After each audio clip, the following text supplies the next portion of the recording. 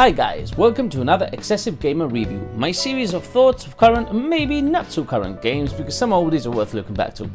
If you're hoping for an overall score, a number or anything that remotely depicts any form of scaling system whereby you get to gauge the worthiness of the material, well, this isn't the place to get it.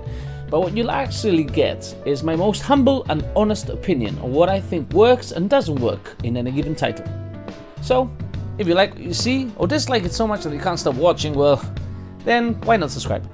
With all those formalities out of the way, let's get going. Catherine is a Japanese puzzle game developed by Atlus. It released February 2011 for the Xbox 360 and the PlayStation 3. From the very developers that brought you Persona. You take on the role of protagonist Vincent Brooks while he deals with a case of adultery after having slept with a girl called Catherine in the most nonsensical approach you couldn't imagine. You couldn't even begin to think how anyone could have come up with this stuff. However, as bizarre as this game is, it works and keeps you longing for more. To cut to the chase, the story and gameplay relation is extremely peculiar, and the concept behind the story is based on an urban legend.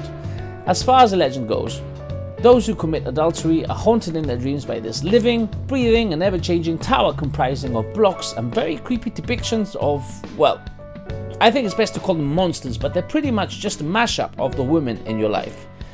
In Vincent's case, they're sinister, sometimes very revealing, grotesque, hideous-looking creatures. In reality, this is really hard to explain. You really have to get involved to understand the permanent scarring these boss characters will cause you. The concept is to get to the top of the tower before the timer runs out, or during the boss stages, before any of the bosses get a hold of you and consume your very existence.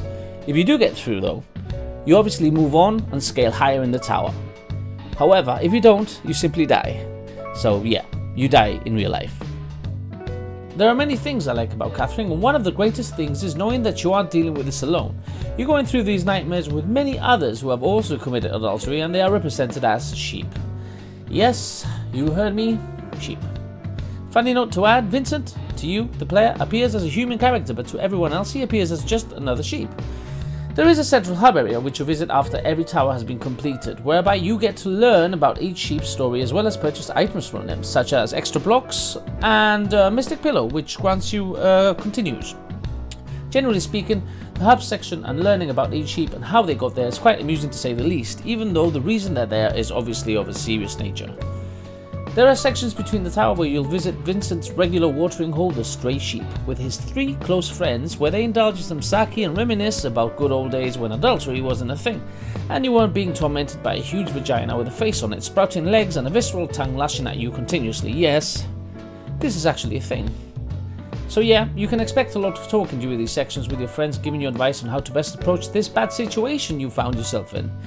Also, a nice little touch during these sections is that your mobile phone acts as your link to Catherine. That's Catherine with a K and not a C. Vincent's actual girlfriend, where you get to dictate what best responses are for her text messages. This small game in itself adds a great little dynamic to these sections to help establish a good or bad meter which goes one way or the other depending on certain choices made during the game. As far as the graphics go, it's aged rather well. At the end of the day, the bulk of the game consists of a tower of blocks, so don't expect amazing graphical fidelity here.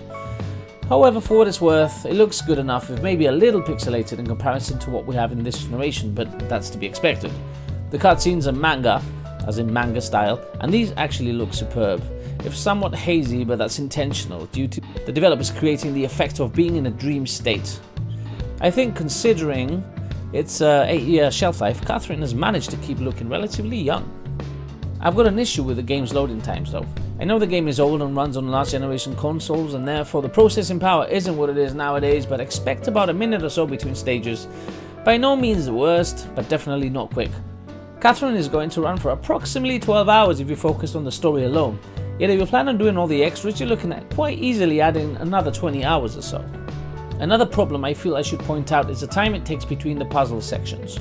The time you spend playing Vincent in the bar at times can drag on. Don't get me wrong, these sections are fun, especially talking to all the people hanging around the bar. There are certainly some interesting characters to talk to. However, initially during these sections it felt fresh and was a nice breath of fresh air between the tower stages. But the deeper I got into the game, I couldn't help but feel sometimes these sections were far too extended and I saw myself just wanting to get back to the tower. The overall style of the game and how it is presented stands the test of time. Catherine really does work nowadays and is still as charming and weird as it was on release date. If you haven't tried it and you've got a liking for things dark and twisted, then Catherine should be in your library. But as far as I'm concerned, you should at least check it out, even if it's not there, because Catherine is one of the weirdest and most disturbing puzzlers out there. It's hideously grotesque, yet beautiful and charming, steamy, sexy, addictive and hilarious. It's just full-blown contradictive. There aren't many titles I can think of that can encompass all these traits and do it this well. I can honestly say that Catherine has certainly become nostalgic for me. Ever since I completed the main storyline 8 years ago, it has been tugging at my gaming heartstrings ever since. There aren't titles out there that pull me back as much as Catherine has, so I'm glad to see they've finally decided to revamp the game and release it on the PS4 this September. Anyway, that's all from me, guys. Please remember to like the video. Let me know in the comments section if there's a game you'd like me to review for next time. Remember, guys, if you ain't playing rock hard, then you ain't playing at all. I'm XsvGamer. Until next time.